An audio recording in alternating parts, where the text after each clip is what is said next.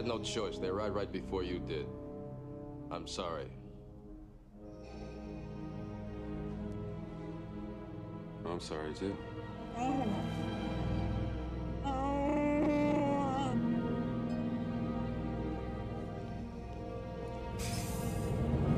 You and I go back a ways, Jeremy, but for the audience's sake, I'm going to play it like we're talking for the first time. Well, we certainly do go back quite a way. This is good to get an interview because Boba Fett doesn't speak very much. No, so I know. This is cool. Yeah, it is interesting because you had actually pointed out to me that you had 11 lines in the film, but you're a wristwatch, an action figure, you're all these, you've been licensed repeatedly, as it were. Yes. No, I think it's probably to say 11 lines. That's too many. I think I had about 5. But it is incredible to the amount of when people have said to me, Mr. Bulloch, what do you think about your career? Where do you feel you are now? I said, well, now that I'm a Lego, an American stamp, and several other toys, I don't wish for anything else. I said it's incredible to be copied in plastic.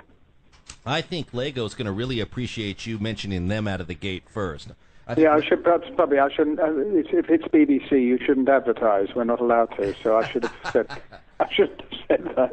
Can I ask you quickly? We recently lost the director of Empire Strikes Back, Irving Kershner. Yes, He was a fantastic guy. Do you have a good Irving Kershner story for our audience in closing? No, I think my one story with Kersh was when we were filming and he would direct you, because whether it was because you're a masked character and he thought he probably can't see the directions I'm giving him. Off comes the helmet and he said, right, Jeremy, what I want you to do is walk along slowly, just turn, move, maybe a look for a second, and then you follow Darth Vader. So you got this direction, and it was lovely, and then you did it absolutely exactly as he did it. Bar, as I mentioned before, bar you putting yourself in, and he'd look at you for a while and say, yeah, that's fine. But his that's fine was, hang on a second, I didn't do that. I didn't show Jeremy that. He's put something in. Mm-hmm. And it was huge fun. And to be in something, to be able to direct that so well, and to be in something that is so complicated, because there's got to be special effects put in, and the days are long, and you've got to shift on and move on with it. But he was a delight to work with.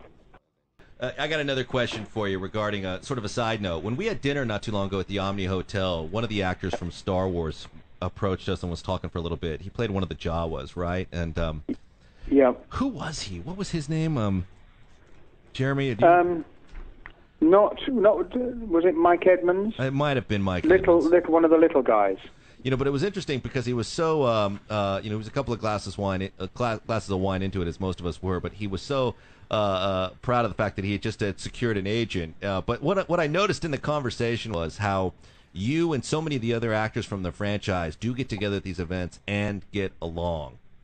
I think the thing is, I think we all realized that it was an amazing time. Who knew? No one knew that Star Wars was going to be so big. Your road to redemption is paved with tombstones. No quarter, kill all masters. Go to noquarterkillallmasters.com. Rated R.